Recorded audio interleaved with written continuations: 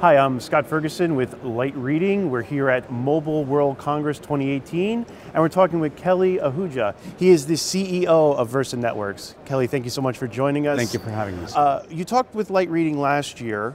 So what's kind of changed for Versa from 2017 to 2018? Where are we right now? Well, it's been a great year.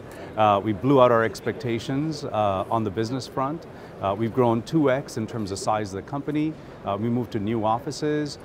We've had lots of customer success, significant traction in service provider. We added customers like Comcast, KDDI, Singtel, China Telecom Global, and many more. We're well over 40 to 50 service providers now globally that are using our products. In addition, we're not only just winning service providers, we're actually working with them to help them win accounts in their markets. And lastly, we talked about Capital One, which was a great thing last year for us, late last year. We've got more customers like Capital One that are also working with us directly, enterprises. Wonderful. So you mentioned a lot about the communication service providers and how they're partnering with you and they're your customers. How is SD-WAN changing the market for them? Is there opportunity for them in there, or is that taking actually revenue away from them? How do you see that playing out? Sure. Now early on, when SD-WAN first came around, service providers, CSPs, viewed SD-WAN as kind of cannibalizing MPLS. Now, what I've seen is a significant change in their mindset, because what they're realizing is SD-WAN isn't really cannibalizing MPLS, it's actually enhancing MPLS. What we're doing is we're actually taking MPLS into the digital era. In the multi-cloud world, in a SaaS world, MPLS has to remain, and it's not going anywhere anytime soon. But MPLS becomes a critical part of the solution for a service provider to be able to attach to themselves to this digital transformation that the enterprises are doing.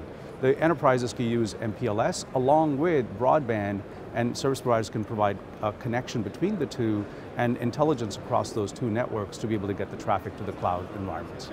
Now we're at Mobile World Congress, so we have to talk about 5G, but how does your company work to get your partners there, and where does the SD-WAN part of that come in? As you said, if we're software defining the network, how does that kind of all work together? Well, actually it's really interesting because it's all about 5G here at Mobile World Congress this year, and IoT, and there's a lot of cars around, right? But leaving that aside, what's really interesting is that for us as a company, SD-WAN is fundamentally one part of the solution that we've built.